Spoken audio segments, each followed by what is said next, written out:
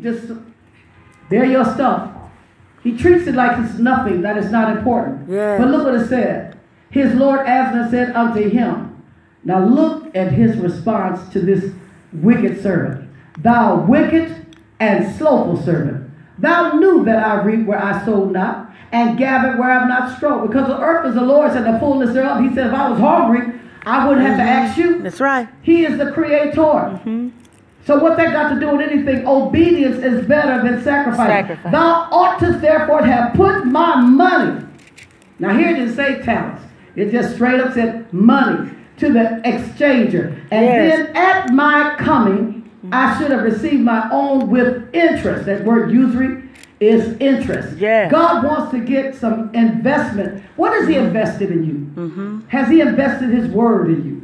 A talent, a gift, an ability, influence. Some people say, well, all I can do is influence other people to give. That's a good thing. Amen. You may not have $500,000, but you can influence somebody to, amen, to sow it. Amen. Some people have the gift of faith. Yes. Amen. Whatever they ask somebody for, they get. I've seen that even in the body of Christ. Yes. Take therefore the talent from him and give it unto him which hath the 10. God's going to give it to somebody that's going to make good use of it. Yes. Amen. He says, so take therefore the talent from him, give it unto him which hath 10 talents. For unto everyone that hath shall be given, and he shall have abundance. Somebody say abundance. Abundance. God wants to increase you. He wants to, amen, bless you abundantly. Yes. But from him that hath not shall be taken away even that which he hath had. And cast ye the unprofitable servant into outer darkness. There shall be weeping and gnashing of teeth. For when the Son of Man shall come in his glory, and all the holy angels with him, then shall he sit upon the throne of his glory. Now, what does that all mean? That means your ability, your talents, and your gifts are worth a lot more than you even know. That thing that God has given you, that divine thing, he gives you favor. It's attached to that. There's a divine purpose attached to your gifting, your talent. And I believe in this year, in this time of 2019, that not only is the atmosphere ripe for growth, it's ripe for you to not only bloom and grow, but to advance. Somebody say advance. And increase. And so no matter what we're going through, no matter what you've been through in the last 5 years, this year I really believe has been designated by God to get the produce of the earth. That means a harvest. I believe there's going to be such a tremendous harvest as the body of Christ all over the world. But he's going to use generals and lieutenants and captains and amen, and even the children. Amen. He's going to use everybody that has a gift and talent that truly honors him and appreciates him and said, Lord, I'm willing. Somebody say, Lord, I'm willing. I'm willing to work. I'm willing to serve. We used to sing that song, Lord, I'm willing to. It's an old song. Amen. But God wants you to be utilized for his glory and his honor. People are dying. They're going into hell without even a chance to hear the gospel of Jesus Christ. Some people are hungry. They don't know where their next meal will come from. Amen. When we had that government shut down, and I pray that it doesn't repeat itself, so many people had to switch their... Listen, your loyalties sometimes have to come in. You have to do a deep search. Where's your loyalty? Where's your real loyalty? Because if your loyalty is just to man or just to the government, you're going to find yourself in a precarious situation. But remember, if your loyalty is God, God said he will not leave you. He'll never forsake you. He said, I'll be with you always, even to the end of the age.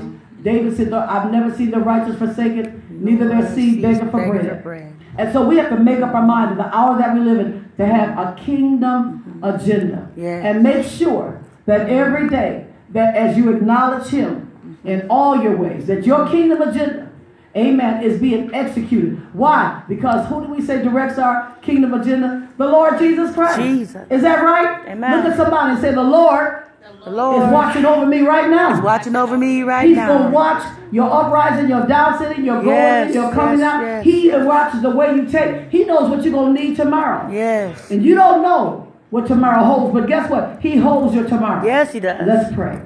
Almighty and eternal God, we thank you.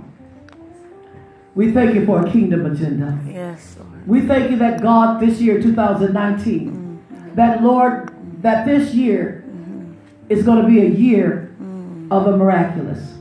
We believe that God, you're going to do unexpected things. Yes, Lord. That you're going to come in ways that we didn't even expect you to come in. Yes. That God, that yokes will be destroyed and burdens will be removed and people that have been sick will be healed. Yes. We're expecting wholeness in our finances and increase and supernatural debt cancellation. Yes, Lord. Because you said if we acknowledge you in all of our ways, you will direct us.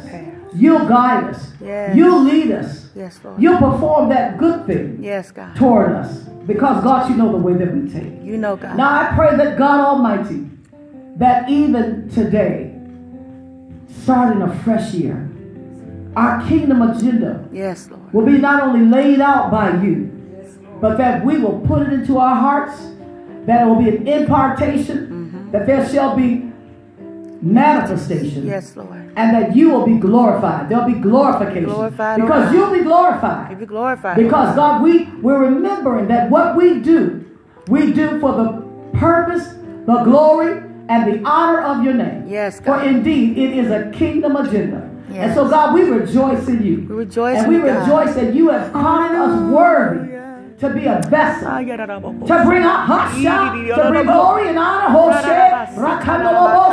into your name. So, God, we magnify you. Yes, Lord. Get your glory out of our life. Glory, oh God. And let our lives Jesus. honor you every day. Yes, Lord. And every day as we walk into kingdom of purposes. Yes, Lord. Because, God, we're keeping in our life a kingdom agenda. Somebody give God glory. Come